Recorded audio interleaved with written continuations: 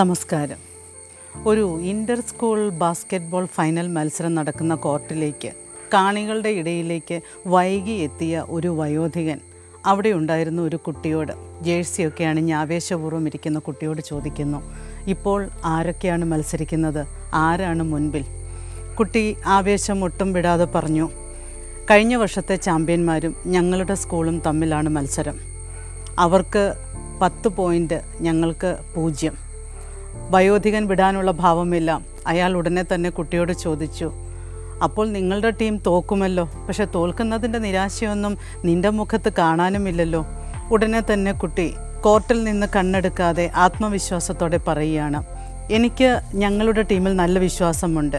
അത് തന്നെയല്ല, അവസാനത്തെ വിസിലൊന്നും മുഴങ്ങിയില്ലല്ലോ, ഇനിയും ജയിക്കാൻ ഞങ്ങൾക്കേറെ സമയമുണ്ടല്ലോ. എന്തായാലും കാണികളെ മുഴുവൻ അത്ഭുതപ്പെടുത്തിക്കൊണ്ട് ആ കുട്ടിയുടെ സ്കൂൾ ടീമിന് ജയിക്കാൻ സാധിച്ചു. 10-നെതിരെ ഏതാണ്ട് 20 പോയിൻ്റുകൾ സ്കോർ ചെയ്തിട്ട്. പ്രിയമുള്ളവരെ, പാതി വഴിയിൽ ഒരിക്കലും പിന്മാറരുത്. ഇടവഴിയിൽ അല്ലെങ്കിൽ ഇടയ്ക്ക് വെച്ച് ഇടറി വീഴുകയും ചെയ്യരുത്. അവസാനിപ്പിക്കുവാൻ വേണ്ടി നമ്മളൊരു കാരണം അന്വേഷിക്കുമ്പോൾ ഇത് തുടങ്ങാനുള്ള കാരണം കൂടി നാം ഒന്ന് ആലോചിക്കുന്നത് നല്ലതാണ്.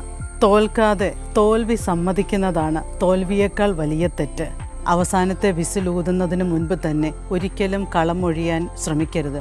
തോൽക്കാൻ മനസ്സില്ല എന്ന നിശ്ചയദാർഢ്യമുള്ളവൻ്റെ മുൻപിൽ പ്രകൃതിയും വിധിയും ഒക്കെ കീഴടങ്ങും. അതാണ് ചരിത്രം. ഇടവേളകളിൽ നടക്കേണ്ടത് ഇടറി വീഴുമോ എന്ന ആശങ്കയല്ല, മറിച്ച് കടന്നു വന്ന വഴികളുടെ പോരായ്മ കണ്ടെത്തി പുതിയ തന്ത്രങ്ങൾ ആവിഷ്കരണം ചെയ്യാനുള്ള സമയമാണ്. അപ്പോൾ പിന്നെ അവസാന വിസിലൂതുന്നതിന് മുൻപ് തന്നെ നമ്മൾ ഒരിക്കലും തോൽവി സമ്മതിക്കാനോ കളമൊഴിയാനോ പാടില്ല. ഈശ്വരാനുഗ്രഹത്തോടുകൂടി നിശ്ചയദാർഢ്യത്തോടുകൂടി ഈ കളം അല്ലെങ്കിൽ ഈ കളിയിൽ നാം ജയിക്കാൻ ശ്രമിക്കുക തന്നെയാണ് വേണ്ടത്. കാരണം ഈശ്വരൻ നമ്മെ സൃഷ്ടിച്ചിരിക്കുന്നത് അവസാനം വരെ ദൃഢനിശ്ചയത്തോടുകൂടി പൊരുതുവാൻ വേണ്ടി തന്നെയാണ്. അവസാന നിമിഷത്തിലും അപ്രതീക്ഷിതമായ മുന്നേറ്റങ്ങൾ ഉണ്ടാകും എന്ന ശുഭാപ്തി വിശ്വാസത്തിൽ തന്നെ വേണം ജീവിതത്തിൻ്റെ ഓരോ പ്രതിസന്ധികളോടും നാം പൊരുതുവാൻ. തീർച്ചയായും വിജയം നമ്മോടൊപ്പം ഉണ്ടാകും. ഈശ്വരാനുഗ്രഹവും.